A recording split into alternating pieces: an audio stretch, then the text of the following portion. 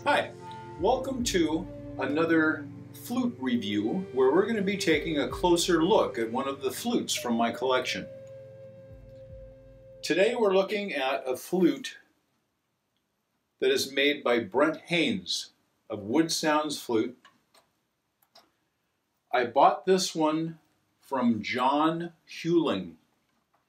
He is a recording artist that has been playing flute for over 30 years now. And this was one that he had offered for sale, just, you know, as flute players, we kind of, sometimes the flutes come and go. And I saw something, I don't remember where I saw the post, but I saw something that he was offering some flutes for sale, and I bought two, actually. This is one of them. And this is a very, very large flute. It's in the key of low D. And it's the main flute wood is myrtle, which comes from here in Oregon. The end caps are Cocobolo, and then it has a ring at each end of Alaskan Yellow Cedar Burl and a very small ring of Ebony. The block is the Spirit Claw block,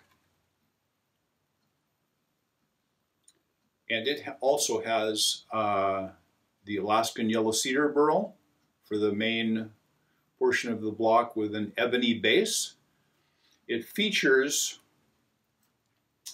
the shoulders, raised shoulders that are machined.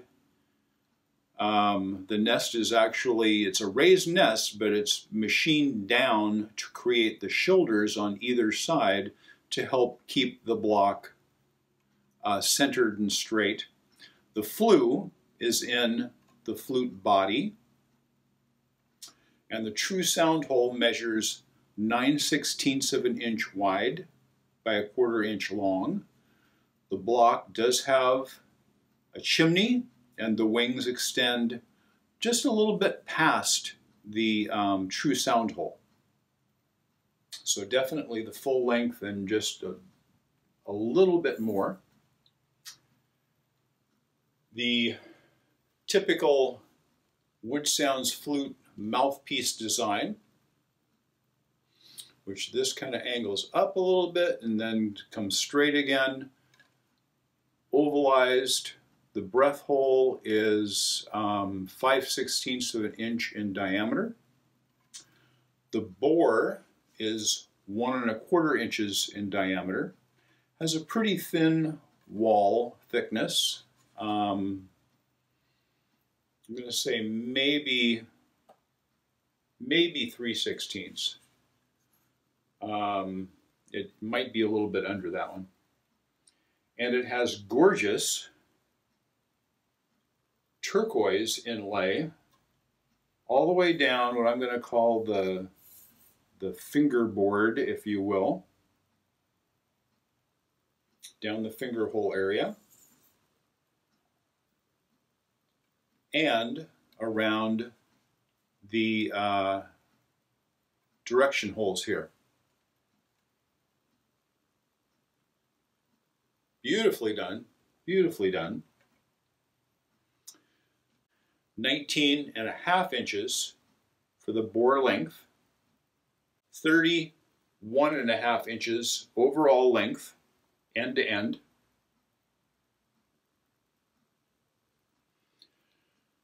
This flute was made by Woodsounds Flutes back in 2009, judging from what Brent has told me about the way that his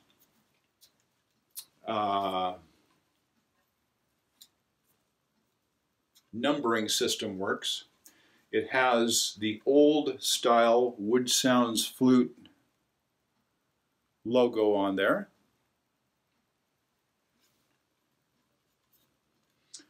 And Woodsounds Flute is now located in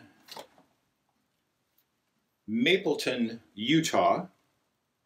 I believe when this was made, they were located in Washington, I think. I've talked to Brent Haynes many, many times, and he is very passionate about the way that he makes his flutes. These are a solid one-piece bore construction, so they bore all the way up and stop. They bore the slow air chamber and stop, and then they add in the mouthpiece, so the slow air chamber is a larger diameter than the breath hole. That leaves a solid piece of wood here for the wall.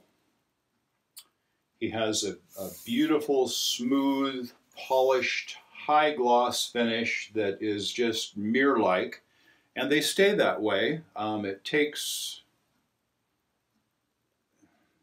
a pretty severe hit to cause a dent in these little bumps and things that might dent another maker's flutes.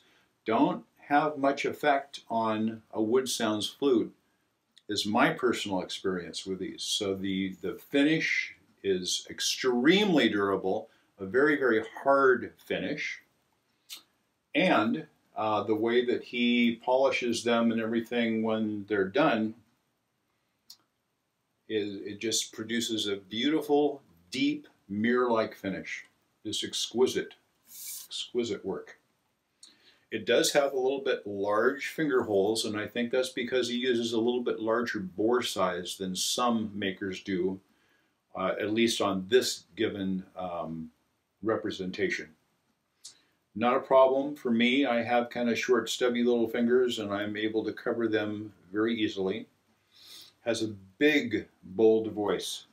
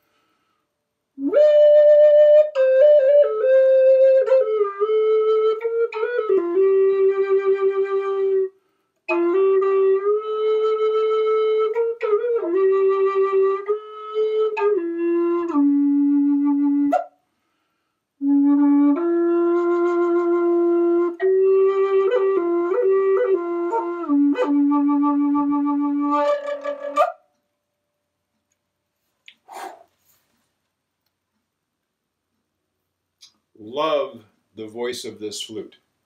Love the voice of this flute. Nice and clear, nice and clean, fairly bold.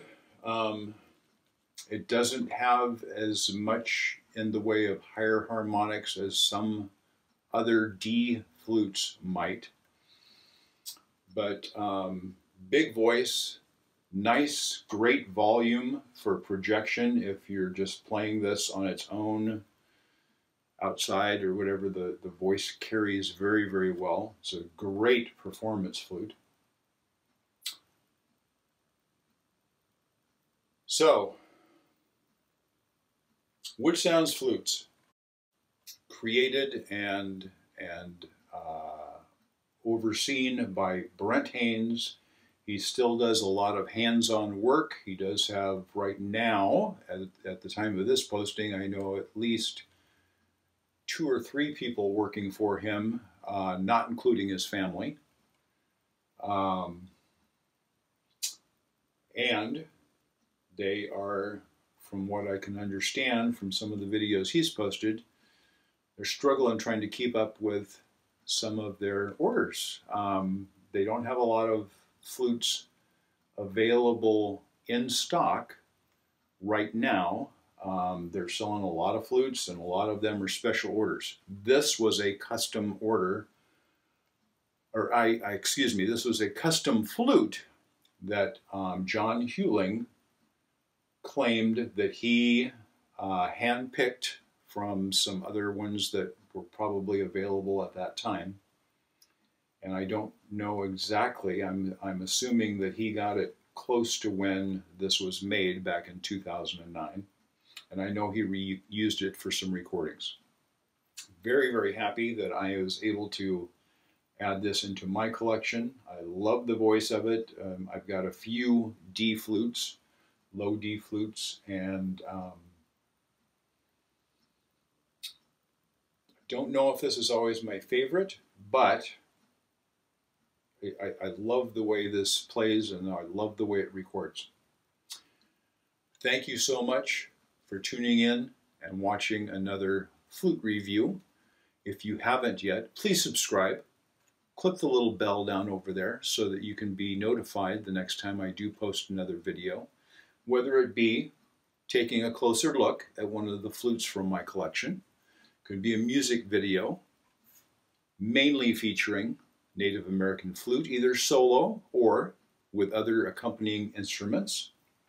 Could be a tutorial on how to play these amazing, enchanting instruments that can be very, very easy if you just play the regular minor scale. Going up, this is, like most of mine, a 6-hole flute. Just walking up the scale, keeping this hole covered, and back down.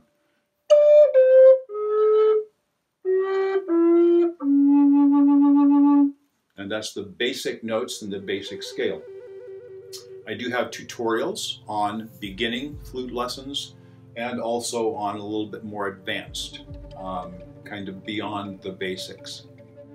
And you can find those if you go to my YouTube page and look under playlists. I have quite a few different playlists there, so you're not looking through the hundreds of videos that I have to find something that might be a little more specific for you.